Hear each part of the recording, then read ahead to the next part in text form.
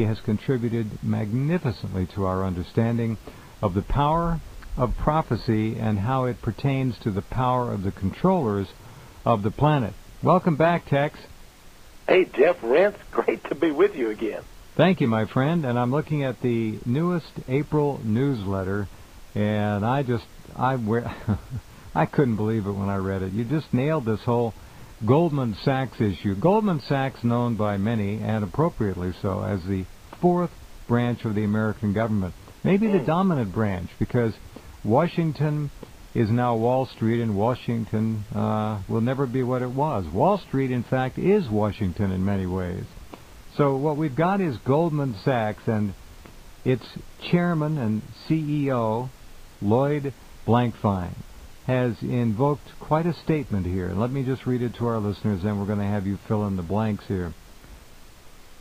Is it any wonder, then, writes Texxe Mars, that once, when asked about Goldman Sachs' incredibly lucrative and yet highly controversial actions in stirring the pot of global finance, Mr. Blankfein suddenly retorted, "I'm doing God's work." Indeed, he is doing God's work. That is, if we agree with the famed 19th century German Jewish writer and scholar and philosopher Heinrich Heine, who wryly observed, "Money is the god of the Jews, and Rothschild is his prophet." Just a little segment from Texxe's latest newsletter, which is always just loaded with more than insightful material. It's you have to have it. Goldman Sachs is the fourth branch of government. Where do we rank the branches of government, Texxe, if we've got four now? And I think that's a very valid statement. You know, it is. That's a very valid statement. But I wonder if really, you know, so many people look at whoever is president. We've had so many corrupt presidents recently, George W. Bush and Barack Obama being the most recent. But really, are they our enemy? Because I believe these people are stooges, they're puppets, and certainly a man like Lloyd Blankfein, and he himself, of course, is the chief administrative officer, he's chairman, CEO of Goldman Sachs. But I believe he is a lackey for Lord Rothschild and other interests. I've done some incredible research, and I'm willing to share it with your audience on the actual ownership of Goldman Sachs. Now, a lot of people have never heard of Goldman Sachs. They've heard of Bank of America or J.P. Morgan, Chase Manhattan, or some of the others. But believe me, Goldman Sachs, you are correct. I believe they are bigger than the Kremlin, bigger than the White House, bigger than 10 Downing Street in terms of international power and authority. And I do believe that the Rothschild faction, Rothschild has his own bank, of course, E&M Rothschild and Sons in London, and there are other branches around the world. But Goldman Sachs is indisputably the world's power. You know, there's a gentleman online, and actually it's a pretty good website, has a website up called Goldman Sachs 666. Well, at first you sort of shake your head and say, is he a religious fanatic? No, it's a pretty good site because, you know, even the Holy Scriptures talk about the great use of money by evildoers. And I think it was the Apostle Paul who said that the love of money is the root of all evil. So this money power, you'll recall, and I know you're a great historian, Jeff, that Andrew Jackson was denied the presidency even though he won the majority vote the first time. That's right. And in his inaugural address, when he finally did become president, won a landslide the second time, they could not deny it, he said to the bankers, to the Rothschilds, he said, you know, by God, I'm going to rout you out. He called them a bunch of serpents and vipers. Yeah.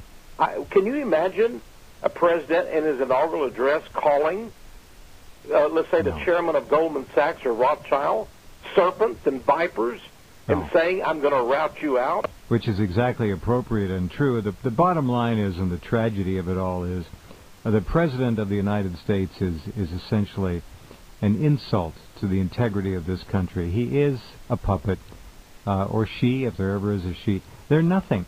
They're figureheads. That's all they are. They don't. That's right. They have no power of their own. But how about this statement? I'm doing God's work. Doesn't get any more arrogant than that, does it? Now you have to. First of all, if he is doing God's work, let's see what God's work is. Yep. now, I want people to understand something, that it has now come out that most of the so-called credit swaps or derivatives that brought down the whole world's economy were minted by none other than Goldman Sachs Bank. Now, you'll also recall, Jeff, that oil 2 years ago shot up to $147 a barrel and basically broke the back of America's economy. Correct. The price of gasoline at the pump went up to almost $4. It's just a shocking, straight up. Now, Goldman Sachs had actually told everybody, we're going to raise prices. It's going to raise to at least $250. They got it up to $147, and then Goldman Sachs furiously turned around and began to sell it short. And the price dropped all the way to $32 a barrel last year. And then they turned around and began to buy it back up. Now, there is a group called the Commodities Futures Trading Commission. They're similar to the Securities Exchange Commission for stocks, but they're in the commodities business. They're there to protect you and me and the American, and really almost the whole world, from these commodity speculators and crooks.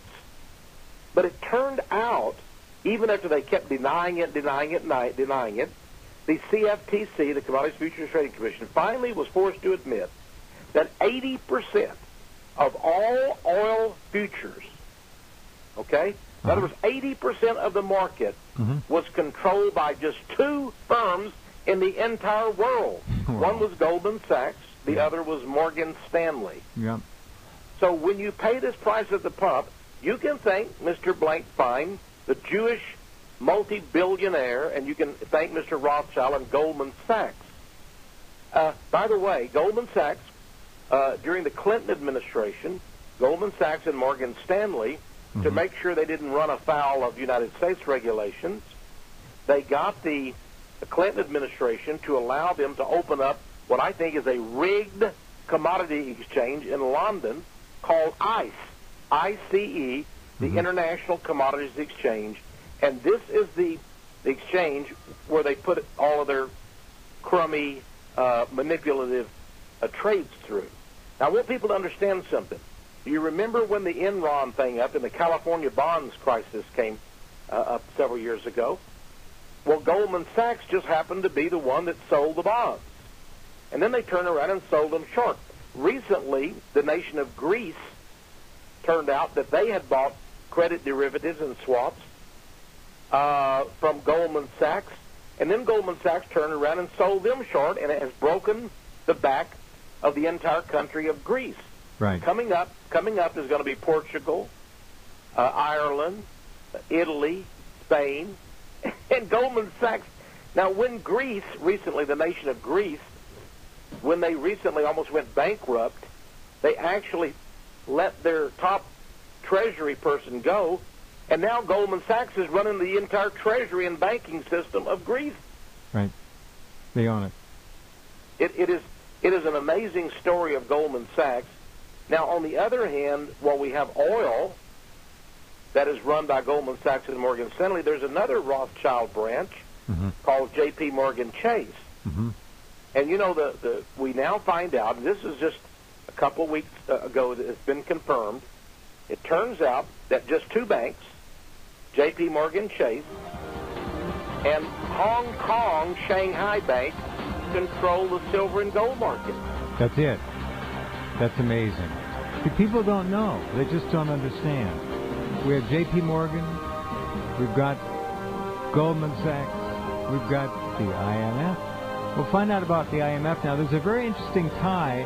I'm pretty sure you've probably seen it, Texxe, between the utter decapitation of the government of Poland and the International Monetary Fund. And if one wants to be conspiratorial, one has a feast regarding that. We'll talk about that and much more with the inimitable Texxe Mars. His newsletter, The Power of Prophecy, is one of the most astute and mind-boggling political and geopolitical analysis you can get. Be right back with Texxe.